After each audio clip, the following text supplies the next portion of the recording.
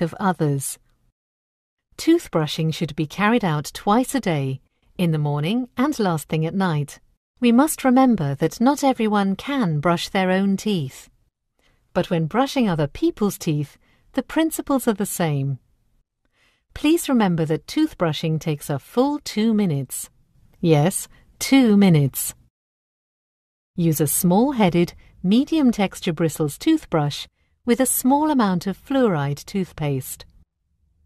Start by tilting the toothbrush against your teeth so the bristles are at a 45-degree angle to the gum line.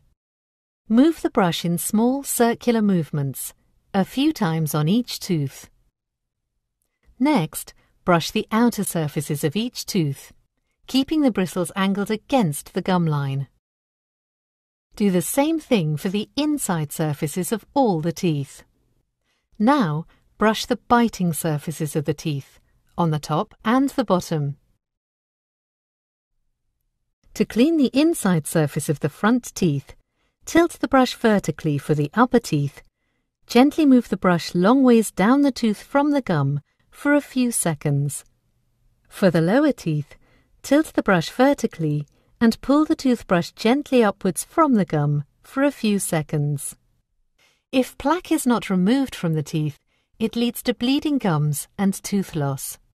If you eat or drink sweet things, plaque mixes with the sugar and causes tooth decay.